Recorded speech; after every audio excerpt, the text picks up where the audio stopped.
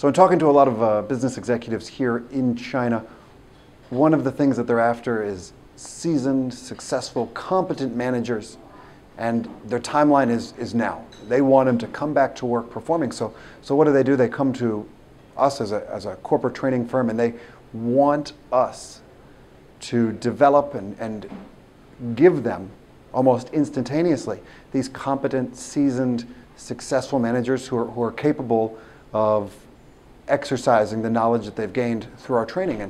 And one thing that is really important about managing their expectations is helping them understand that knowledge is very different from ability. And the two need to work in tandem and feed off of each other. And I'm reminded a lot of when I was 15 years old and in the States, I was just fresh off of my driver's test. I passed the 100-question test that I had studied for months for, because I was going to get the one opportunity, the day of my birthday. I'm going to go in and I'm going to take the test. I'm going to pass. I did. I was successful. My 3 months of preparation paid off. I had all the knowledge of what it took to be a competent and successful driver on the road. And so I came screaming home to my parents and said, give me the keys to the car, let's go. And I remember that first drive. And number one, I remember the look on my mother's face. Probably because I wasn't looking at the road at that point.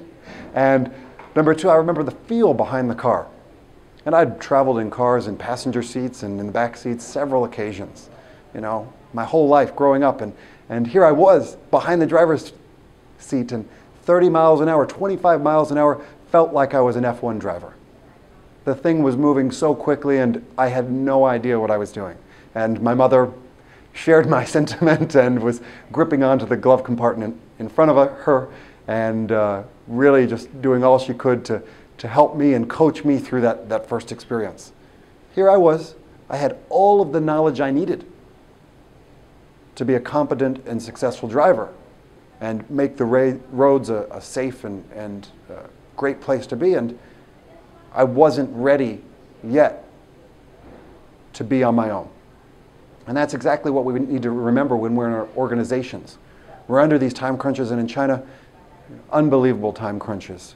We've got generational issues and development issues and growth that demands strong leadership, and we're all after strong leaders, and we want them now. And so even in our organization internally, I understand the need for coaching, and I understand from my experience with my parents who were saints and patient through my whole driving experience and coaching me to be able to drive on my own, how important coaching is to gain that ability to be competent, to be capable. So one of the things I do internally at ClarkMorgan is we recognize high potentials, and currently we have 12 high potentials in the organization, and I spend an hour a month with each of them.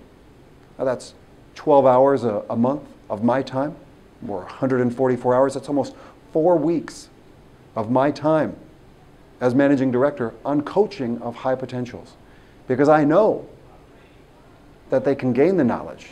They'll get the knowledge to be competent and capable leaders, but it's really the importance of helping them understand how to really get the ability and watching them and coaching them while they're developing that will make them successful and competent and perform in a way that our organization expects them to perform.